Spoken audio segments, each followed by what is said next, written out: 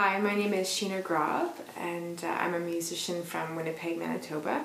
Born and raised in Treeherne, Manitoba, actually. I'm very proud of what I get to share through my music and my life story and my health journey, and that's kind of what I wanted to share a little bit about today, is how raw food has impacted my health and my sense of well-being in the world. And I've had an interesting journey with my health. I was diagnosed with MS at 16, and at the time it was a very challenging situation for me, but I moved through it fairly quickly and continued my schooling and tried to put a brave face on, but emotionally it was very challenging.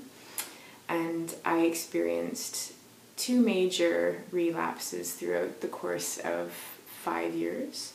I lost partial vision in my eyesight, and I lost the ability to use the left side of my body for a period of 3 weeks. And that was a pretty devastating period in my life, for sure. And I didn't really feel like drugs or injections were working for me.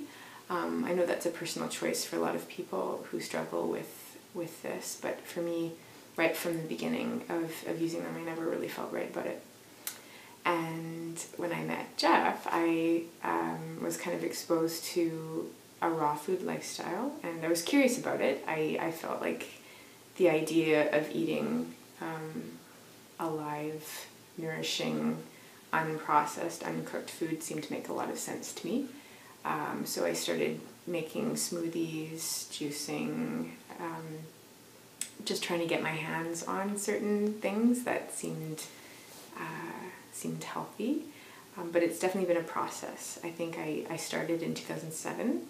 It's 2013 now, so I've been journeying since then, and I am now in a situation where I'm making a smoothie and a salad pretty much every day in my life, and loving it, feeling alive with that, and enjoying the process of connecting to my food through growing a garden.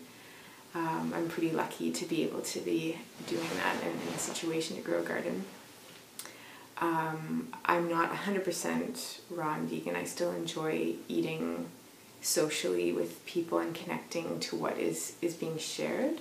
That's a really important aspect of meal planning for me. So I'm still pretty open to eating, certain cooked foods. And it's a process. I know everyone's on at a different place in their journey with food, and some people don't even think that it's as essential to health as I think it obviously is. I think food is medicine in so many ways, and it's certainly been that way for me.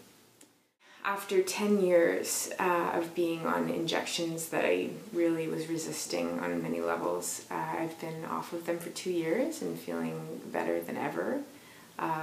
It's really just inspired me to take even better care of myself, knowing that there's not some external supposed injection supporting something I don't really know about. And I feel like I'm much more empowered by watching how I'm nourishing myself through food, and it seems to just make sense to me, and my body's responding. So.